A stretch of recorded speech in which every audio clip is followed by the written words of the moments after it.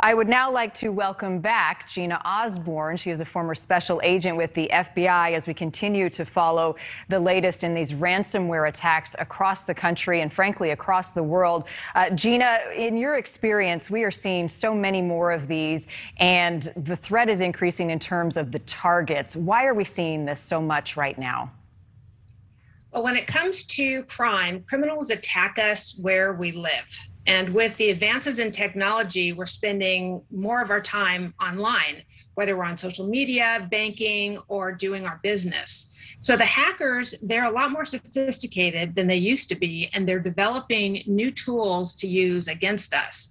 And they're looking for the weakest link in order to get into our systems. And unfortunately, with these phishing attacks, they often use an unwitting member of our workforces to get in. All it takes is one click on a link to let a hacker into your system. So we need to remember that cybersecurity isn't just an IT problem.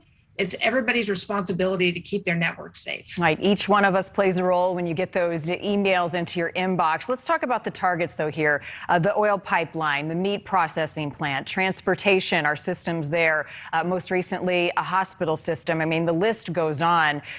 What does this reveal about our vulnerabilities and these particular targets, and what concerns you the most about what could happen?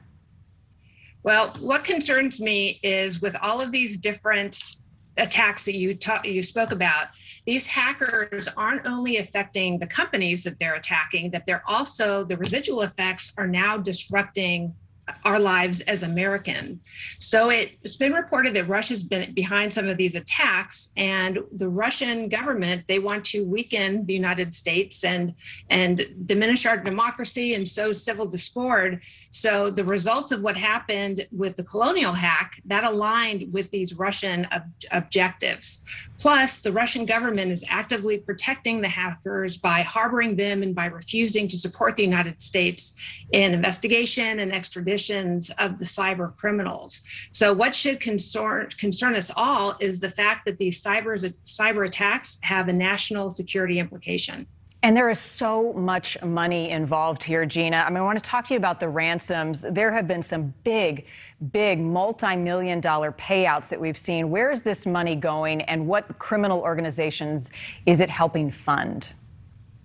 Well, it could go anywhere from organized crime all the way to helping North Korea fund their missile program. And a lot of the ransoms are being paid, but it's important to note that if you pay the ransom, there's no guarantee that you're actually going to get your information back.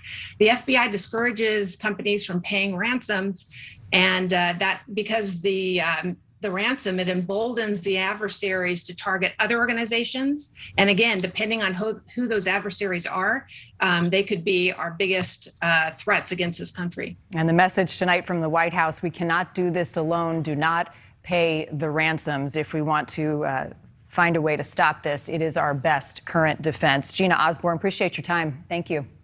Thank you. Rob.